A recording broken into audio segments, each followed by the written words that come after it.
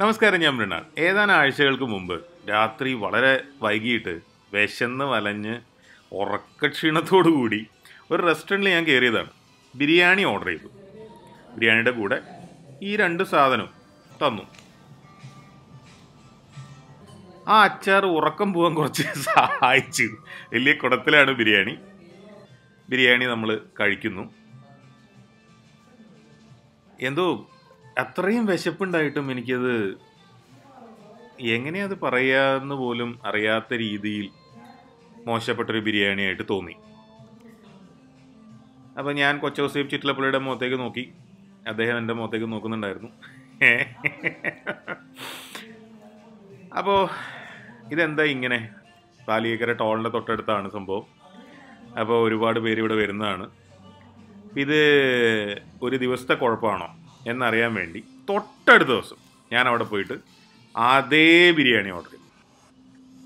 ഇന്ന് വേറെ പാത്രങ്ങളിലാണ് ഇതൊക്കെ തന്നിട്ടുള്ളത്, ഇന്നലത്തെ പോലെ അല്ല.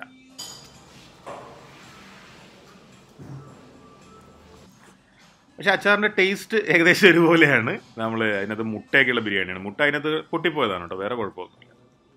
അങ്ങനെ പ്രതീക്ഷയോട് കൂടി ആ ബിരിയാണി കഴിക്കുന്നു. കൺസിസ്റ്റൻസി സൂപ്പറാണ്. ഇന്നലത്തെ അതേപോലത്തെ സെയിം മോശം ബിരിയാണി. എന്താ ഒരുപാട് ബിരിയാണി ഉണ്ട് ആ കുടത്തിനകത്ത്. 2 പേർക്ക് വേണമെങ്കിൽ കഴിക്കാവുന്നതാണെന്ന് തോന്നുന്നു. ആ ചിക്കനൊക്കെ എന്തോ ഒരു എങ്ങനെയാത് പറയാമെന്ന് എനിക്കറിയില്ല. ഇത് റോഡ് സൈഡിലായതുകൊണ്ട് ഒരിക്കൽ വന്നവൻ പിന്നെ വരില്ല എന്നുള്ള വിചാരത്തിൽ ചെയ്യുന്നതാണോ? 160 രൂപയാണ് ബിരിയാണിക്ക്. ഇന്നും കൊച്ചോസേബ് ചിറ്റിലപ്പള്ളിയുടെ മുഖത്ത് നോക്കി അദ്ദേഹം നിസ്സഹായനായിട്ട് ഒരു ചിരിയുണ്ടെന്ന് തോന്നുന്നു എൻ്റെ മുഖത്തേക്ക് നോക്കി. ഇങ്ങനെ ആയിരക്കണക്കിന് ആൾക്കാർ ഇത് കഴിക്കുന്ന കാണാൻ എന്ത് പാപം ചെയ്താവോ അങ്ങേര്.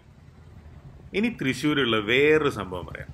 അമൃതം ബേക്കറി, ഒല്ലൂർ ഭാഗത്ത് ആ ഒരു പുതിയ തിയേറ്ററൊക്കെ ഉണ്ട്, അതിൻ്റെ പ്രദേശത്താണിത്. ഇവിടെ കിട്ടുന്ന സമൂസ ഉണ്ടല്ലോ, 10 രൂപയേ ഉള്ളൂ. വെജിറ്റബിൾ സമൂസ.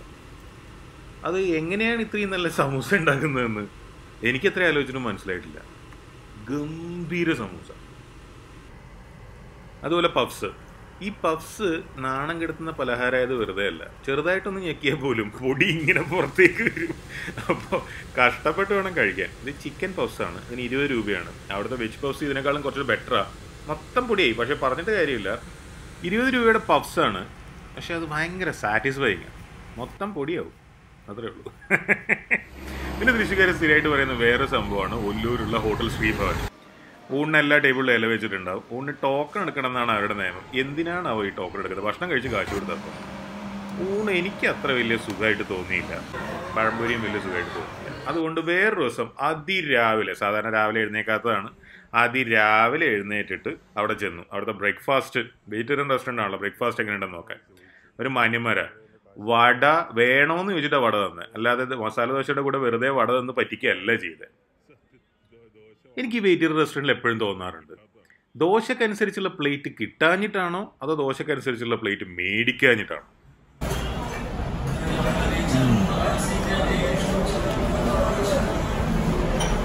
വെള്ള ചട്നി ഒരു വസ്തുവിനും കൊള്ളൂല.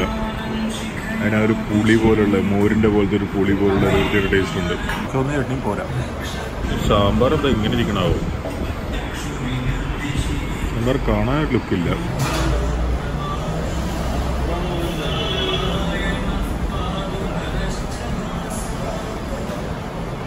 സാമ്പാറും പൊക്കാം.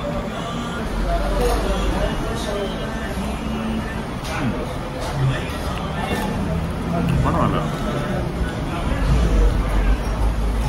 അങ്ങനെ സമ്പൂർണ്ണ തോൽവിയ ദോശയ്ക്ക് ശേഷം ഒരു പൂരി വാങ്ങിക്കാന്ന് പറഞ്ഞിട്ടുള്ളൊരു ചട്ടും കിടലും ലുക്കുള്ള പൂരിയായിരുന്നു. പക്ഷെ ഇതിന് ചൂടില്ല.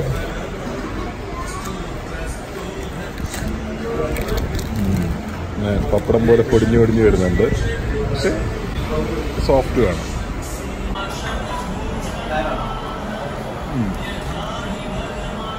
പൂരി തകർത്തതിൻ്റെ ആത്മവിശ്വാസത്തിൽ അടുത്ത ഐറ്റം തൈര് വേണം.